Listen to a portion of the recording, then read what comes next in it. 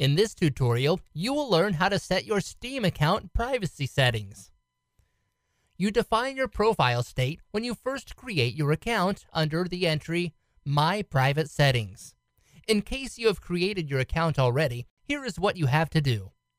Run your Steam browser and log into your Steam account. Under your name, access the Profile tab. Click on Edit Profile. Click on My Privacy Settings.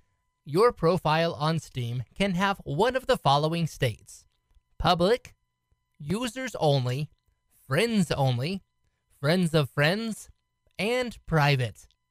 This applies also to your current inventory. Adjust accordingly, and when you're done adjusting, click and save changes. This was a HowTech tutorial. Like us on Facebook, love us forever, or leave us a comment here in the fields below. Thanks for watching.